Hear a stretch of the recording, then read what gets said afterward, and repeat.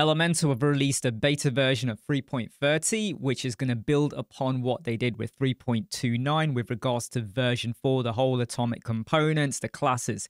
I'm going to focus mainly on what we're going to get, or what we're being drip fed with regards to version 4. We're being told that we're going to have some more better control over the classes and what we apply. There'll be some popovers that will tell us what classes are present on particular elements.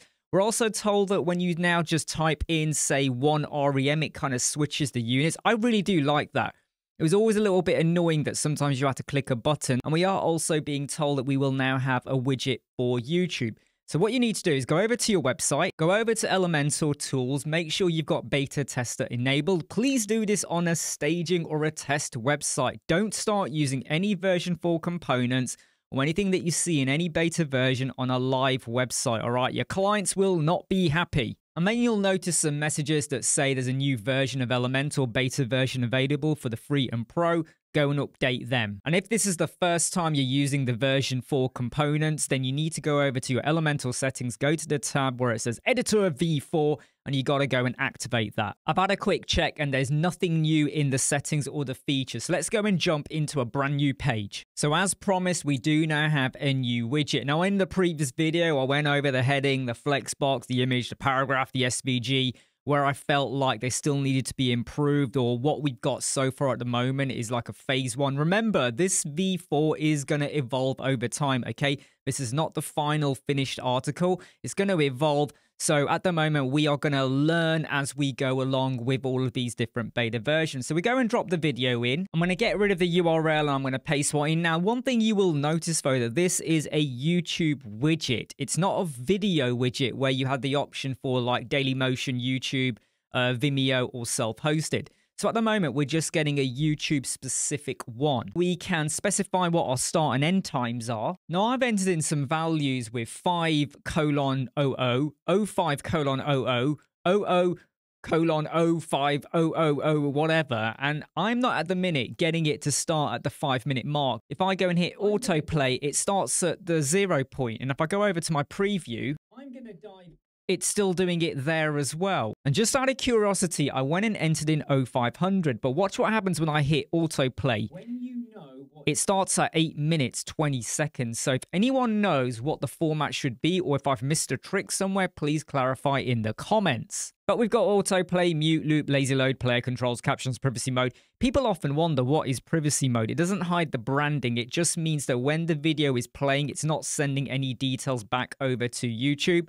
You know, if anyone's worried about GDPR or cookie consents and things like that, if you have got any videos on your website and you have not got privacy mode enabled, you definitely need to make sure you've got a cookie consent tool on your website, because you are feeding back information into the YouTube Google monster. Just like with all the other widgets, we have the style tab, layout, spacing, typography, background, same as what we had before, but we are told in this new beta release that we now have more control over the class names. So let's go and add in video, and I hit return. That is now a class, and I'm going to ensure that is clicked. Go over to size. Now, as part of this class, I'm going to set a width, but I am going to use another feature that's been introduced into version 3.30. We can change these units, literally just hitting a button. So at the minute, it is pixel. If I hit R, it goes to REM, and I could go and enter in my value.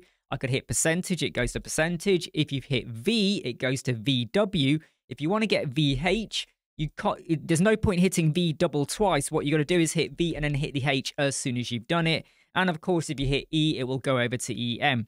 So I'm going to just leave that as percentage when I get it to work. There we go. And I'm now going to type in 50. So that is 50%. So that is part of the video class system. Now back to what I meant about the enhanced control.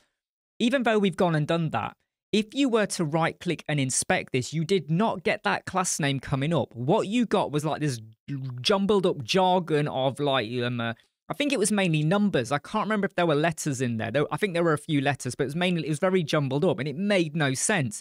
Especially if you wanted to refer to that in some custom CSS. Bear in mind, we still do not have a custom CSS section inside of version 4. Go over to my preview page, I'm going to right click and click inspect. And you can see that when I do a search for it, the video class name has been applied. We're not getting up all of that jumbled gobbledygook. Another extra feature that I know people asked for in the previous version was to be informed if we have applied any styling. So staying on the video widget, and I'm in the style tab, you can see here with the size where I added in 50%, we now have a turquoise circle. If I hover over that, it says it has got a style applied. If I click the circle, it's just going to open up that particular tab. But if I was to click the circle again, it's going to now tell me it is the video class system and it's got 50%. To be honest, I can kind of see that already from there. But if you imagine you've got lots of classes applied, so let's just go over into the mobile view just to test this out. And I'm going to set this to be 300 pixel on the mobile. Let's go back over to the desktop. If I now click that dot, it says 50%. And if I go over to the mobile, I have to click again. And this is where I can now see the difference. So on the desktop, I only ever see the desktop. But if I go onto other breakpoints, then I can now see that it's 300 on the mobile, but on the desktop, it was originally set to 50. It would be nice if I actually saw the mobile on the desktop as well, so I can see that there is something added. It's a bit like when you're building a website, and sometimes if you're not using like a clamp formula, you might have popped in like a typography size for your desktop, a different one for your tablet, a different one for the mobile. I would like to be able to go over to the desktop one, click it, and then I can see it for all of them, rather than have to go to the tablet or the mobile to see, you know, the previous version that's been inherited or what's been set before. So I hope Elementor look into that and make that active. Something else we're also told about with the release is that it will now remember what tabs or what settings you've got open. So I'm going to test this out. I'm going to hit the plus button and I'm going to drop in a heading widget below here. I'm just going to add in some extra letters, and then I'm going to go back to my video widget, and you can see it's gone back to the style tab because that's where I was.